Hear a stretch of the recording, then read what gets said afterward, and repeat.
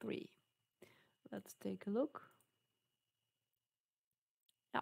So what is also special about these QQ plots, you add the QQ stat to make the points, you add the QQ line to make the line, but also here this part is special. So inside the ggplot function, this word sample has to be there or he will not do it.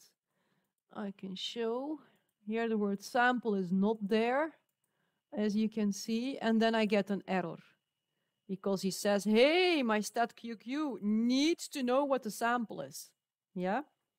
So the word sample needs to be there and it has to go inside a statics because this MPG is one of the columns of your empty cars data.